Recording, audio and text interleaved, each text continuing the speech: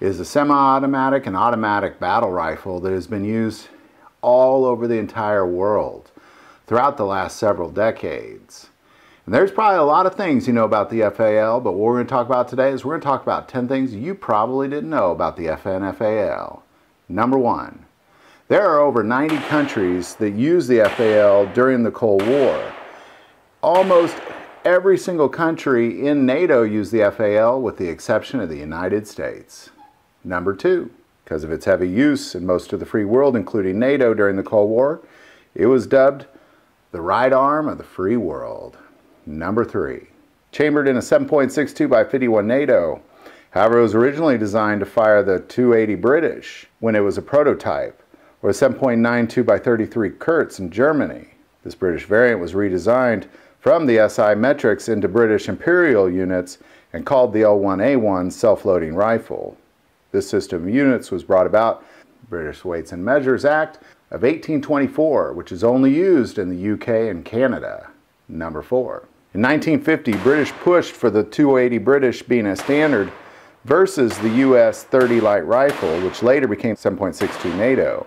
FN went with the United States' choice of the 7.62 NATO overall, and then the United States never even used this rifle. Number 5. In 1951, the Labour Party in England lost power, returning this power to Winston Churchill with the position of Prime Minister once again. And it was this debate over the widely used FAL that brought about an agreement between Churchill and U.S. President Harry Truman to standardize ammo sizes for all NATO countries. And it was because of the FAL debate that ultimately led to the dub NATO for different ammos. So all that ammo, 7.62 NATO, 5.56 NATO, 9mm NATO, was all because of this debate over the FAL. Number 6. The FAL, of course, made by FN Herstal, produced over 2 million for military use. However, the UK produced the L1A1 and Canada produced the C1. South Africa, Israel, Australia, and Argentina all produced variants of the FAL. India produced an unlicensed variant, and the variant I used was an Israeli variant. Number 7. In 1980, Argentina produced the FAL MP3, chambered in 5.56 NATO, which used AR-15 mags. The FAL MP also took designs from the AR, as well as early Galils, and there were only 3,000 produced. Number 8. Israeli FALs had great success in the Six-Day War in 1967 on, but by Yom Kippur War in 1973, it was still frontline standard issue rifle, but at that point, IF forces became highly mechanized in nature, and the long, heavy FAL was no longer an option, as well as they experienced major failures, sometimes during battle.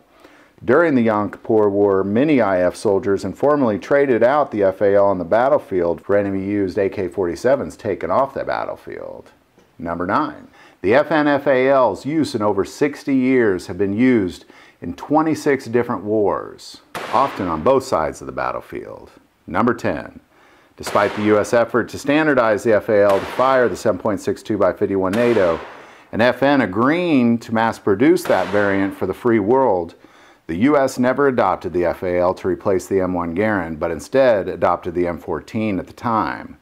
With most countries decommissioning the FAL, they sold them to the U.S. importers as surplus. However, all the upper receivers were destroyed due to auto-fire capabilities, as stipulated in the Gun Control Act of 1968.